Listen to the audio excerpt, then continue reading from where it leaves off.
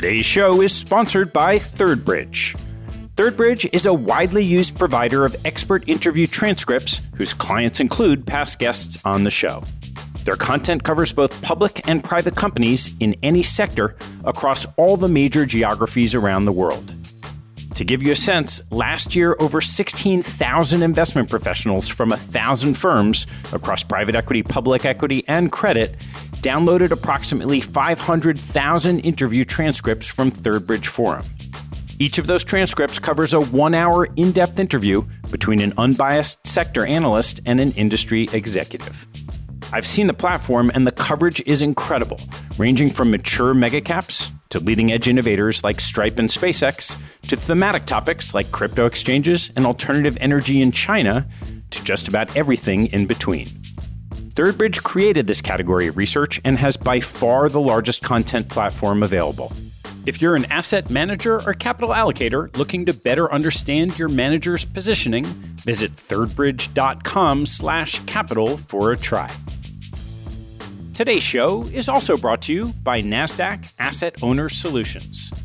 NASDAQ Asset Owner Solutions is a technology-powered ecosystem that delivers transparency and decision support throughout the investment lifecycle by uniting eVestment, the industry's most comprehensive institutional data, with Solovis, which delivers true multi-asset class portfolio analytics. See why over 1,000 asset owners and allocators around the world, from the world's largest sovereign wealth funds to single-family offices and everything in between, rely on NASDAQ's comprehensive data, award-winning technology, and expert services for managing their portfolios. Visit nasdaq.com/asset owner solutions for more information.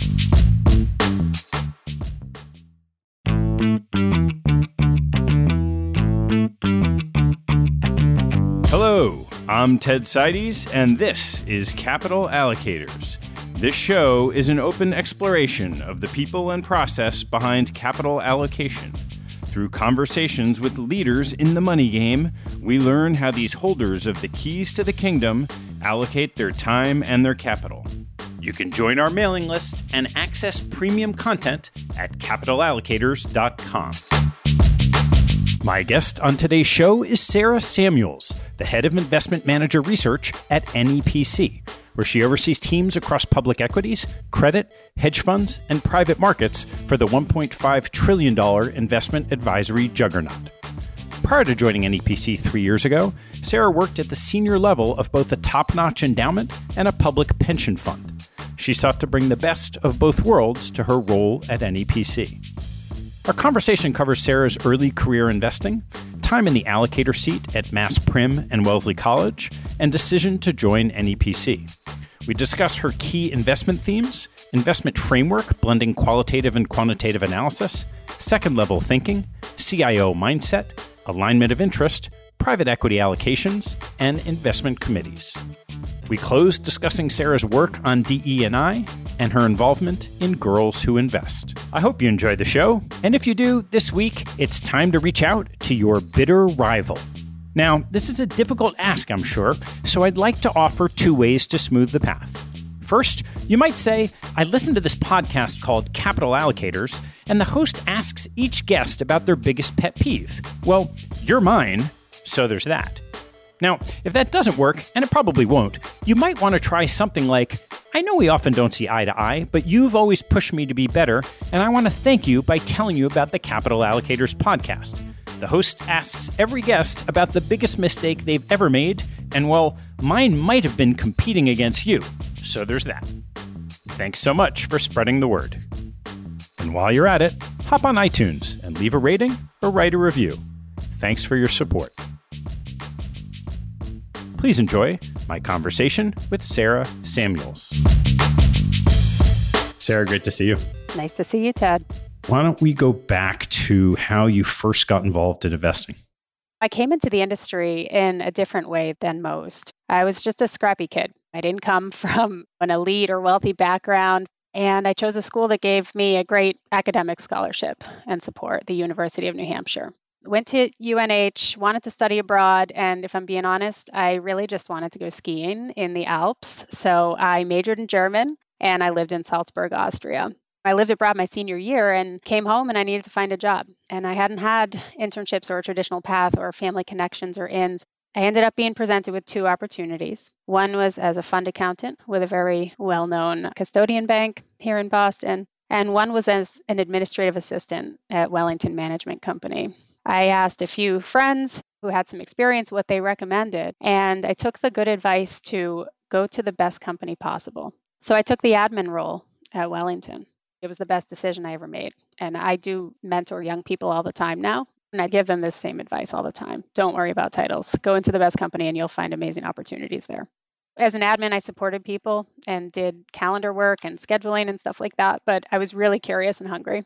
Right from the start, I fell in love with this industry. I love the math behind investing and how it links to macro. I love the constant creative thinking required to solve investment problems. And I love the scope and the purpose of what we were doing for retirees and college students in the community. My dad worked at Raytheon, and we were managing the Raytheon pension fund. So that was really cool. And my mom was a retiree of the state of Massachusetts. She was a town planner, and we were managing that investment pool as well.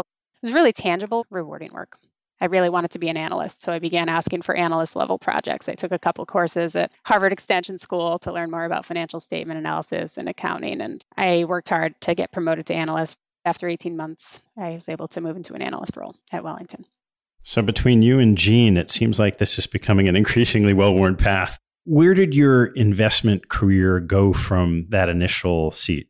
I was there for 6 years. I was told pretty clearly you need to get your CFA and your MBA, and so I did. Got my CFA and then my MBA at night. I wasn't a portfolio manager, though, at Wellington, and I wanted to manage money. So I went to be an associate portfolio manager at Boston Advisors, which is a much smaller company. So I went from a big structured firm where everyone has a clearly defined role to a small firm where everyone wears a ton of hats and is just building things on the fly. So that was a great experience. But that's where I learned to trade. I learned how to build portfolios of stocks and bonds. I learned about quant models and how they work. It was a quant-oriented strategy. That's where I began to understand how stocks and bonds play roles in portfolios and building them. But I also learned during my time there that I'm a long-term investor. And the nature of that quant model and many quant models is to be shorter term in nature. That wasn't where I wanted to spend the rest of my time. So I joined PRIM, the state pension fund, in 2011 as an allocator. What was that decision at that time to shift to being on the allocator side? So PRIM was a client of Wellington's, and they were super well respected. I remember anytime we were getting ready for PRIM to come into the office, they were like, oh, those people are really smart. And that's how I got exposed to the idea that you could be an allocator and a great investor. You didn't need to be a portfolio manager picking stocks and bonds. I applied for the position to work on the equity portfolio at PRIM and oversee the publicly traded equity portfolio, which was all externally managed, and started there. So what did you learn in your time at PRIM? So PRIM is unique, I believe. Some people might think that state pension funds are overly bureaucratic or risk averse, but PRIM was just the opposite. We had a fantastic executive director and chief investment officer in Michael Trotsky. He's still there. He really encouraged us all to champion innovation. We were super lean. I was given a ton of responsibility for someone in their late 20s and early 30s, overseeing tens of billions of dollars in assets and making big decisions and moving a lot of money around. And I like to say, if you can get something done at a public pension, you can get something done anywhere. So I learned a lot there about how to get things done. I learned how to invest in private markets during my time at PRIM. We had actual real estate buildings across the country, including the one that we sat in and worked in here in Boston. We owned actual trees, and we'd owned them forever in our timber portfolio across the country. We were anchor investors in buyout and growth equity funds. We were able to name terms and really be strategic partners. And we had a really cool hedging strategy where we did some pretty innovative stuff. I built asset allocation models there. I began to understand how to make decisions about where to put assets and evaluate valuations, and put a lot of money to work in that time. It was great. That's where I learned how to present to investment committees and different stakeholders at different levels. What were the key lessons you learned in how to present to a committee? Generally, in my experience, committees tend to be pretty sophisticated.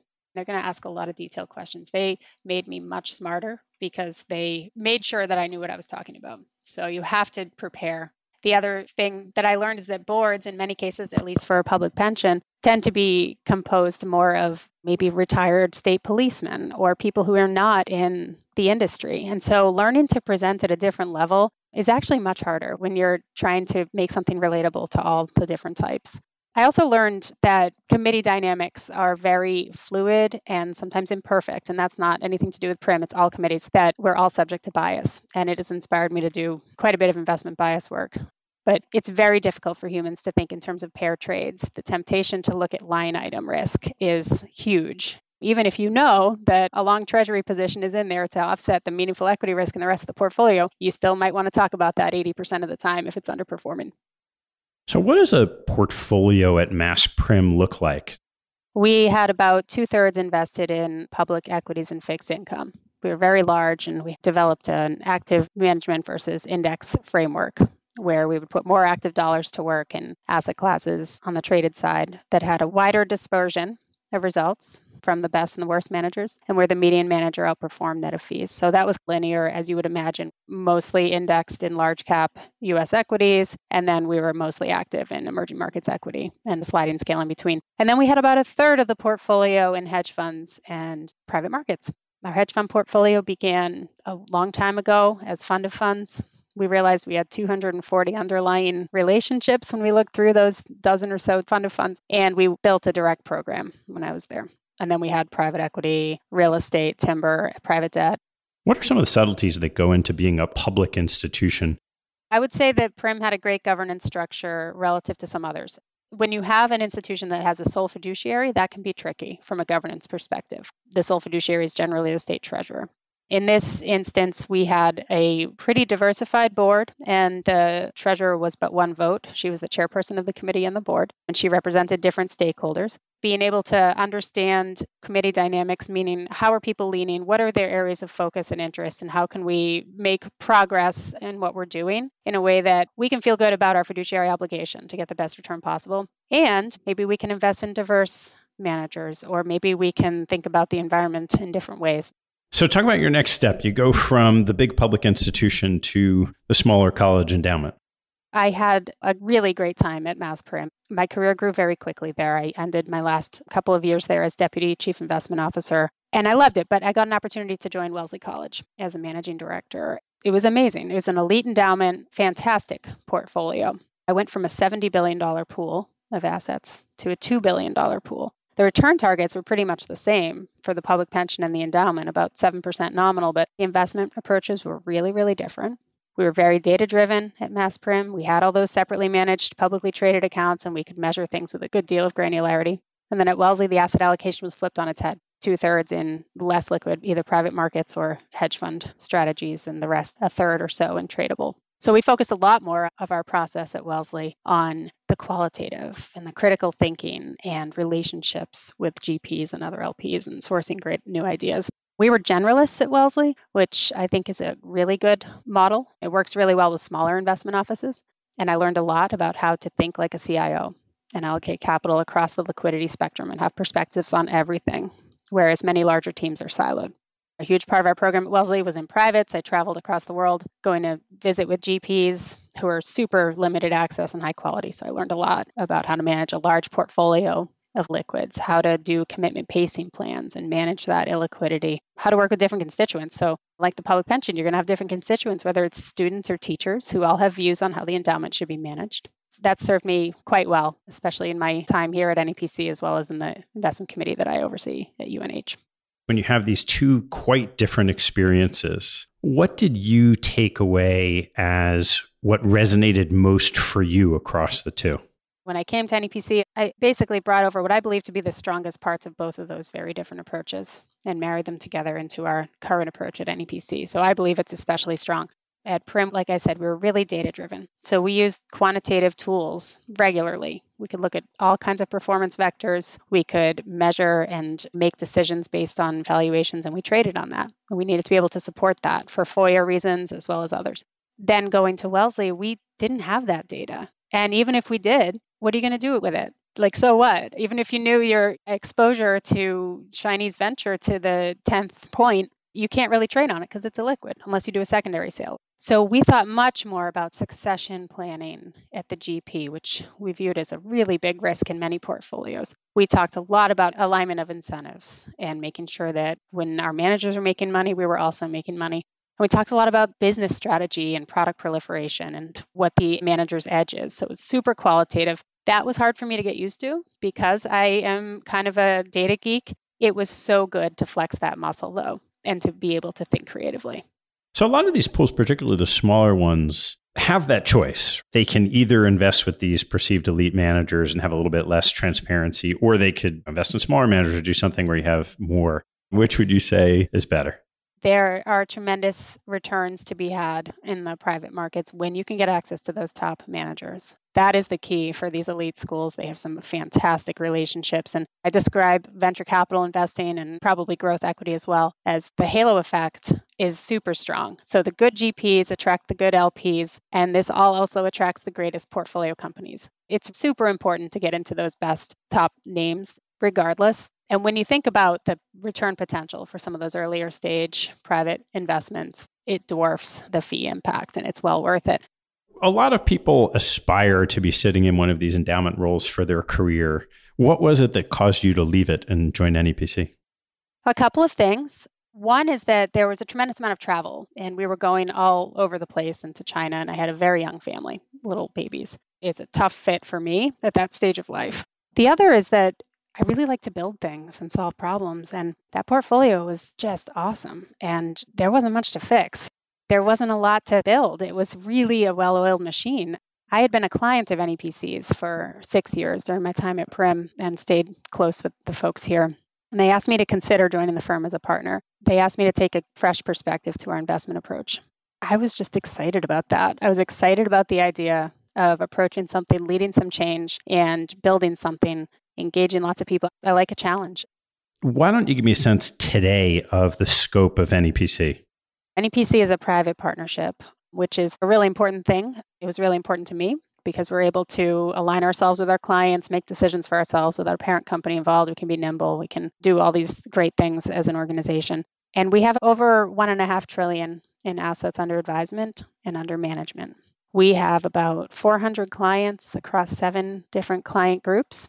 That includes high net worth or family office. It includes endowments and foundations, healthcare institutions, insurance, public and corporate pension funds, and Taft-Hartley. So we're solving for lots of different goals with these clients through both advisory and outsourced CIO or discretionary engagements. We have about a 70-person investment team under Tim's leadership. Coming in as head of manager research, how many managers are there across that platform of $1.5 trillion?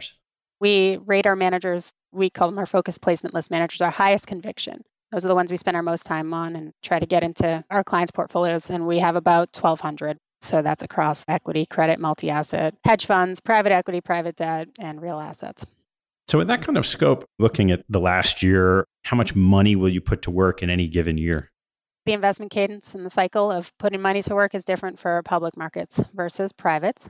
So in private markets, we expect to put about $5 billion to work in our highest conviction strategies. Now, our clients have a ton of underlying exposures to some of their own investments that we help them with, but are maybe not our highest conviction names. So $5 billion there. And then on the public market side, many of our clients do what we call searches. They'll say we need to revamp our lineup, and that represents about $26 billion. I'm curious what you see in terms of themes, because I'm sure what you're encompassing is probably a microcosm of the industry. So I'd love to hear what your clients are interested in. I would answer that with 4 major themes. One is really rethinking hedge funds and the role that they play in portfolios. And what that has meant is a decline in target hedge fund allocations, and those that remain having a really finely tuned objective for those. We really work with our clients to make sure that the hedge funds that they have are solving a problem that can't be solved using public markets or private markets. You really need to make sure that it's a special exposure that you can't get elsewhere. And we also look at things like the percentage of fees that are going to the house versus going to our clients, the alpha capture that our clients are getting. So we have a number of tools and metrics that we use. We try to understand exactly what the exposures are so that we can be sure we're not just paying hedge fund fees and locking up our capital for betas that we could get elsewhere. The other theme is an increase in private markets almost across the board. So clients are backing up the truck. We expect to put double the amount of capital to work in private markets in the next 2 years. So looking at more like $8 billion. And that's simple. Low rates mean that they have to go out on the risk spectrum. We can talk about this, my thoughts about what it means for private market return potential going forward. The other 2 are ESG, so sustainability, environmental, social, and governance is really starting to be something that clients are reflecting in their portfolios. And it's not just ESG, it's mission-based investing. So it's making your portfolio look like the mission that you're working to solve and bring to your constituents, whether that's faith-based or something else. And then the last is DEI, hugely important to clients, increasingly important. I, for one, am thrilled. I do a lot of work with young people who are minorities or young women. I'm involved with Girls Who Invest. I've had interns. I mentor them. Founded the Boston chapter of PE Win. We need more diversity in this industry. And, tying it back to my background, I was sort of a diverse candidate by other metrics. I didn't have the traditional pedigree. I didn't have traditional training. The punchline is that I do believe that hard work and tenacity pays off, and you can do anything in this industry. You don't need to have the connections, and you don't need to look or behave in a certain way or have a certain background. Great. I'd love to turn to the research process. So you step in, you like fixing things, you step into a lot. There's a lot of money, there's a lot of manager relationships. I'm curious what you saw when you came in. So I came in to oversee our marketable securities team, our publicly traded equity and bond managers. And that was a 15-person team. 5 months later, they asked me to take over hedge funds as well, and then private markets a year later. So now it's everything. It's about 45 people. But I started on the long-only side, and I came in knowing that I'd be taking a fresh look at our investment process. And I was pleased to find a strong track record and a strong process, but I did see opportunity to formalize it and to augment it, as I discussed, with some of those best parts of the endowment and the public pension fund processes. I began to lead a change management approach pretty quickly. I came in and listened for 3 months. That's all I did, is I listened. You can't really come in from the outside and come in too hot or demand that lots of things change. It has to be done with tact and care. I use the change management cycle framework as the backdrop for all of this. And it's actually super simple, similar to a grief cycle, 6 phases. The first is loss. So people don't want to change the way they do things usually because we're humans. And then doubt in the new process, in their new leader, and then discomfort. And I watched all this happen. It's like a cycle. After discomfort, it's this danger zone. You're either going to win people over or going to lose them. And that happened. And then discovery, understanding, and integration. So it was a fabulous framework to have to guide this. And I learned a lot. And we successfully integrated this new framework across all of our strategies. Essentially, it's a long and detailed approach to doing consistent and deep diligence of investment managers using a CIO mindset and second level thinking. Those are my themes. Why don't you take me through the high level of the categories that you use when you're assessing managers according to this framework? Sure thing. You probably wouldn't be super surprised by some of them. We've got the firm and the organization. We've got people and resources. We've got investment philosophy, strategy, and process, and we have performance.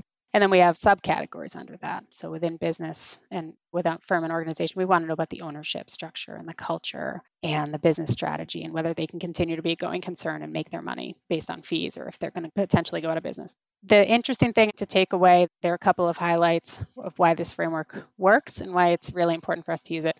One is that performance is actually a pretty low weight in the model. We all know that past performance is not indicative of future results. We've all seen that disclosure in the pitch books that we read. And yet research time and time again shows that this is how investors make decisions.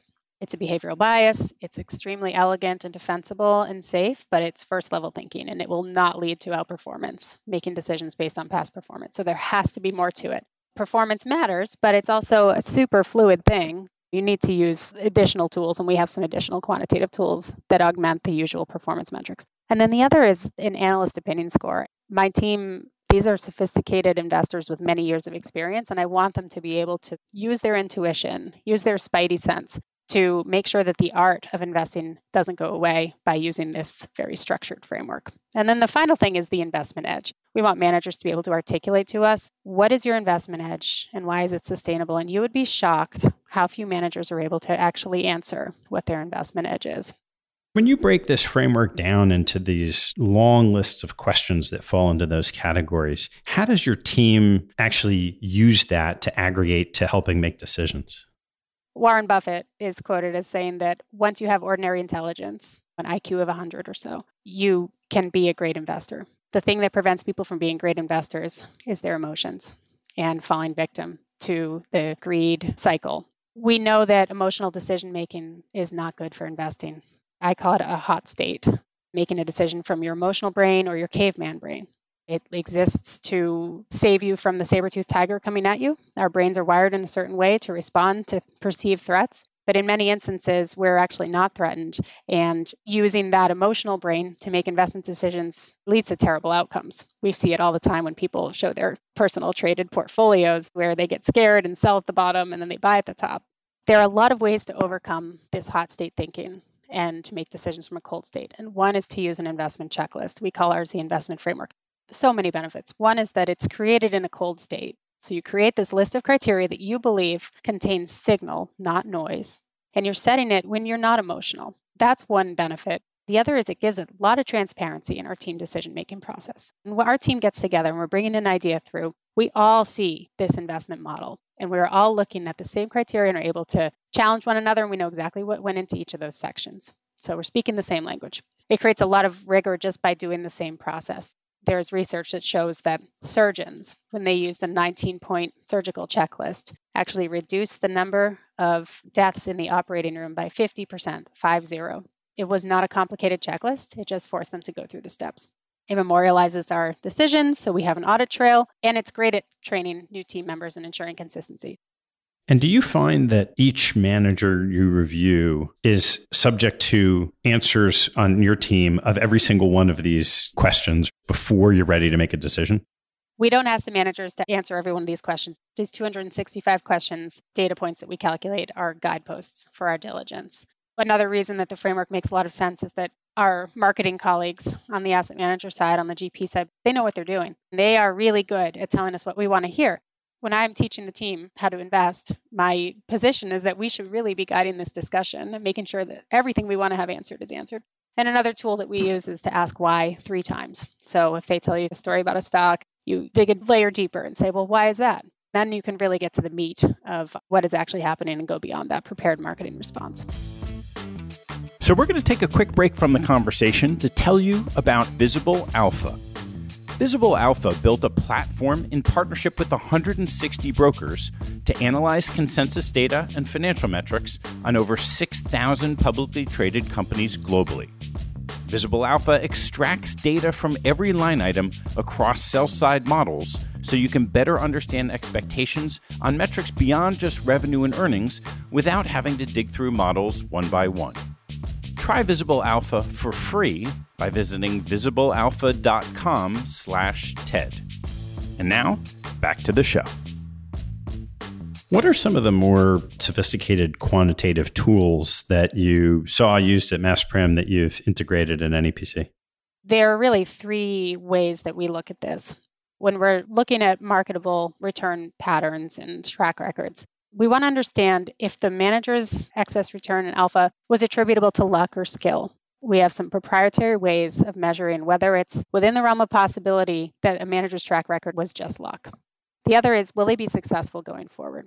This is a helpful heuristic. We're looking at 3 things: the relationship of the risk a manager's taking, so the tracking error, to the fees, to the excess return that they say they can get. It's essentially a break-even IR. That's what we call it. What is the IR needed to make back their fees? What's the IR needed to make back their fees and generate the excess return they say they can? And if they need an IR of 2 to be successful, I don't think they're going to be very successful. So we're able to have that discussion. Something's amiss, whether the fees are too high or they're not taking enough risk or their alpha expectations are too high. So we have a lot of good discussions there.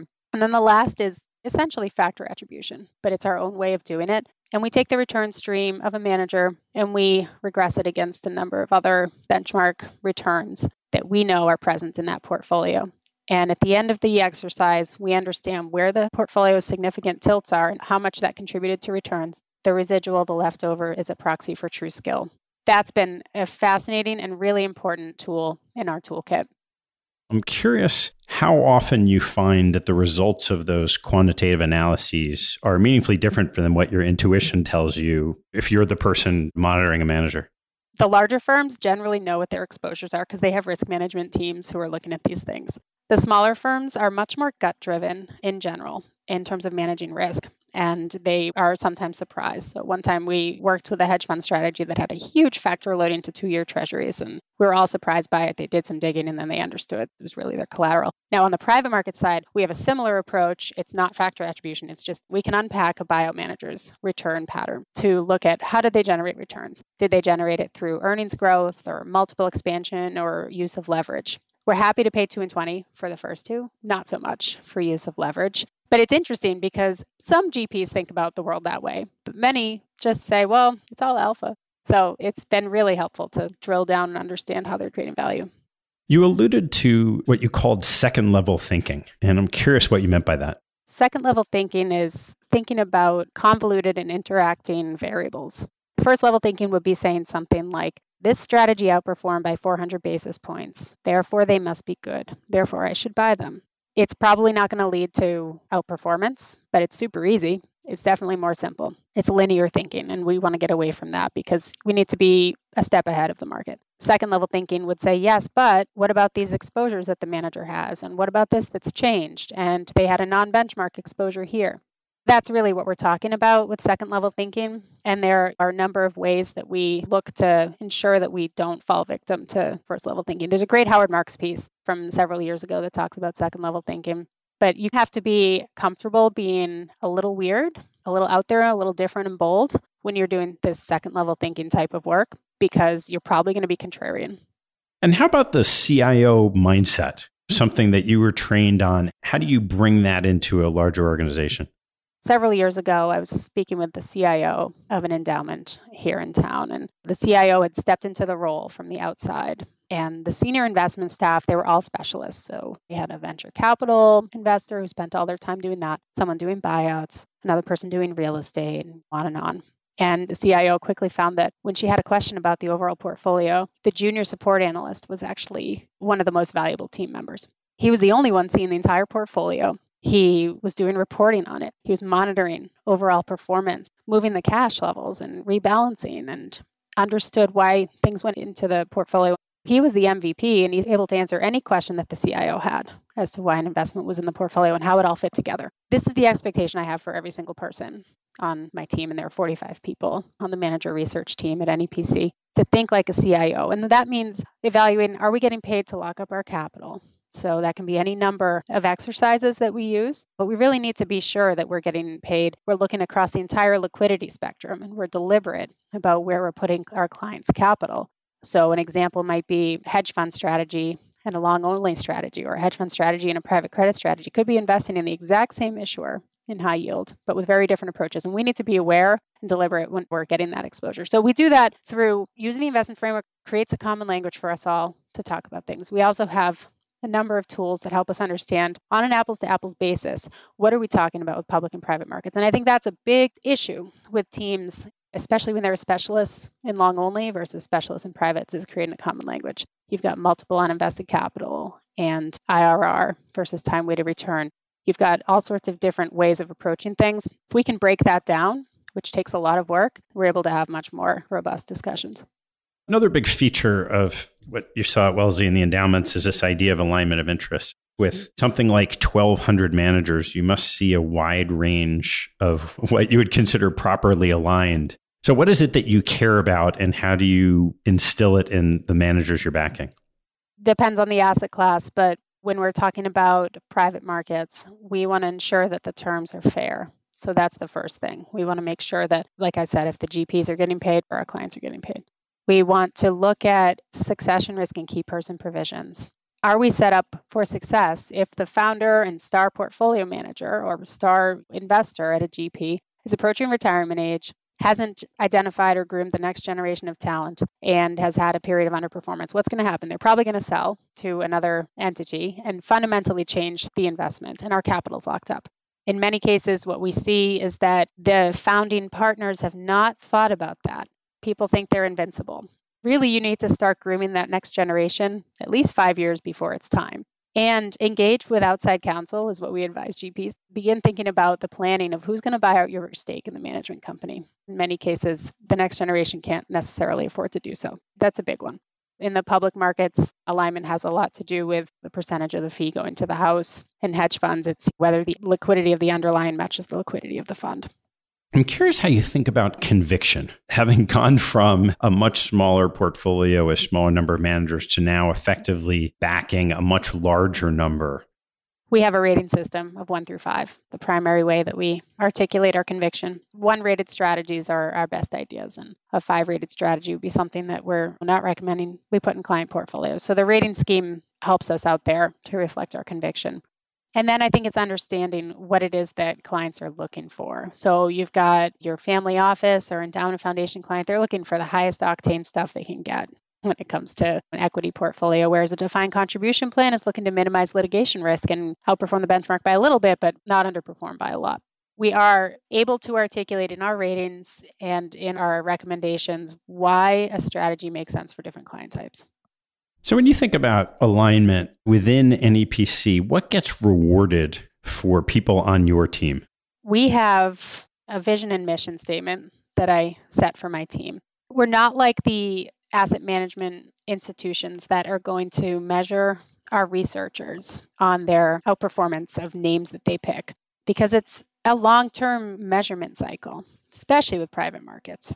So when I'm working with the team, it's much more about culture and are we reflecting on our decisions on a regular basis, and is the content of our work coming to fruition? So we have a vision statement, we have a mission statement, and we have 5 pillars that guide us. One is that CIO mindset. I'm looking for whether people are interacting and learning and talking to each other. I'm looking for a team culture. Super important. Our reputation is really important. And then accountability and efficiency. And we do measure our performance on a regular basis, but it can lead to some really scary and suboptimal decisions to trade in and out of managers if you're too short term. So you spent a lot of time, as you said, on the road traveling to visit managers in your time at Wellesley. And now we're coming out of this COVID period. That idea, that value of culture, how all that travel or work from home fit into what's evolved. We were surprised as anyone that our COVID era enhancements for remote due diligence were actually quite good. So we added a number of things to our virtual diligence that made our work almost as good as if we were able to be in person. So we were able to get virtual tours of the office. We were able to use technologies to look at SEC examination letters in a safe way remotely. When it comes to the future of diligence, I do think we can do a lot more virtually, but we still need to be traveling and meeting with managers. You miss a lot of stuff when you're not there face to face, whether it's the dynamics of the junior person with the senior person, or we went to one manager we loved, but they had everything in boxes in terms of their storage system. That's a little concerning. Let's dig a little deeper into that. And we wouldn't have known that if we didn't go to the office. When it comes to managing teams generally, I could share a lot of thoughts on that and what COVID has done to morale, to motivations, different personality types, and how they all behave differently, and generational themes. So how have you gone about managing your team? I learned how to manage people in my early 30s when I was at Mass PRIM, and I was put in charge of 2 men, one in his mid-40s, one in his mid-50s, and then a guy in his mid-20s. So we kind of had each generation. I was curious to learn more about how to manage people because they were all so different in terms of how they wanted to be managed and work with me. So I got a coach, Sloan Klein. She's a wonderful executive coach. I've been working with her since 2016. Did some research, and the generations can be quite different and generalized in different ways. So you've got the baby boomers. Their boss says jump, and they basically say how high. They like to perform well. They like to do what's asked of them. The Generation X team members were the latchkey kids. Both their parents worked. They came home after school, and they were super independent. They were on their own, and they hate to be micromanaged. They do not want you involved. They want to do what they know how to do. Millennials were raised as mini consultants to their parents. Parents would say, where do you want to go on vacation this year? What should we have for dinner tonight? And they want to be part of every decision. They want to be involved. That's the generational theme. When it comes to COVID, I would say that the remote work environment has benefits and drawbacks for introverts and extroverts. That's the big way that I would describe this. Extroverts were really miserable being at home. They were really engaged in Zoom meetings, whereas introverts loved being at home, but it was really hard to pull them out of their shell and to engage them. So I instituted coffee chats where each month we paired somebody with another person to have virtual coffee. And we have a number of efforts like that. So I'd love to turn to some views on the markets. You mentioned that on the margin, lots and lots of your clients are moving or still moving into private markets. I'm curious what you think about all that movement of capital. I do think that we're going to see a reckoning. The scale of dry powder is huge. The amount of capital in private markets, it's almost $10 trillion in private markets AUM. And $2 trillion of that is held by VC firms, which is astonishing when you think about those numbers for early stage investments. So I do think we're going to see valuations fall. We need to watch out for deal quality and buyout debt, which is tied to floating rates many times. We're seeing layoffs happen at venture-backed portfolio companies. Wage inflation is just killing them. We're going to have more clarity in the next couple of years on the winning and losing GPs that are out there. And manager selection is going to be more important than ever. But in this low rate environment, it all makes sense. Risk that's being financed that maybe shouldn't have been. So companies that maybe are not the highest quality that wouldn't have gotten the financing and the backing if there wasn't so much capital sloshing around. So we need to pull back. It's not going to be pretty and it's going to take some time to work through valuations. In the shorter term, we're also seeing a lot of clients struggle with and grapple with what to do given the denominator effect and the swiftness of the raises and the sizes of the funds that are coming back to market. So what do you do from a commitment pacing plan point of view? How do you reconcile those two things? A couple of things. One is remember that you're giving away a call option to the GP. We don't know when the GP is going to call this capital and invest it and put it to work. Some of the best vintage year returns are in years like this, leading up to and during a market correction or a recession. What we advise clients to do is look at your pacing plan. Pacing plans are really important. Don't try to time vintage year allocations to private markets. You can't do it, especially with some clients who maybe are dipping their toes in the water to private markets and don't have this experience and haven't gone through enough cycles to understand how it works. They might want to try to skip a couple of years, and that's not a great idea. This can be a really good entry point. If your budget is eaten up really quickly, more quickly than forecasted, which we are seeing this year because of the swiftness of the raises coming back to market and the bigger funds, we're advising clients to continue to commit, but maybe cut your check size a little bit, especially to your highest conviction GPs, because as you know, you're going to lose that access if you step away from a fund. And then setting up liquidity guardrails is the next thing that's really important. So understanding when you're going to get out over your skis through regular reporting and measurement of percentage of capital committed over the last 3 years as a percentage of NAV, for example, percentage of uncalled capital as a percentage of spending, things like that. There are a bunch of metrics that really help investment committees and investment staffs understand if they're going to get out over their skis. We're definitely seeing the actual allocations jump up pretty meaningfully because the public markets are coming down. What are some views that you have that you're trying to get some of your leading edge clients to adopt that aren't as common across, say, your whole client base? We think that healthcare is for sure a theme in healthcare in China. China's a little scary for a lot of people right now. It was a big part of a lot of portfolios, and I would say it's a little scary for investment committees to think about committing new capital to China right now, but we think there are tremendous returns to be had. Just got to watch out with Chinese managers. Is the DPI there? Are they actually distributing that capital, or is it just in the marks? There's a lot of interesting next generation alternatives out there. When you think about the David Swensen model, people think it's this recipe that you can replicate by just throwing ingredients into a bucket and throwing them into an asset allocation model, and you're going to get the same results. And the reality is you have to be quite careful and unique and different, which is what Swensen was doing 30 years ago. You've taken everything you've learned across these steps to your seats as chair of investment committees. You mentioned UNH. What do you do on those committees to impart everything you've learned? One of the committees had about 12 voting members when I joined and pretty sparse attendance, and the different people would attend each meeting. So the first thing we did was shore up the committee. Ideal committees should be 5 to 7 people. It increases accountability. It increases the preparation. The discussion is different in the room. Then clearly articulating roles and responsibilities. It doesn't sound that interesting. It sounds mundane. It is super important.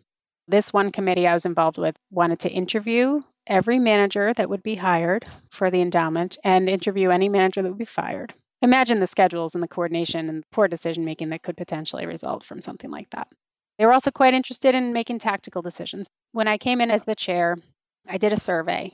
I had about 20 questions, and I wanted each committee member to answer them blindly. Nobody knew what other people answered. They submitted the survey. It was things like, how much illiquidity risk can we take? What's a drawdown we can withstand? Why are we here? What's the return we're looking to get? Where we had dispersion of results, we really honed in and spent time trying to understand why we had different expectations.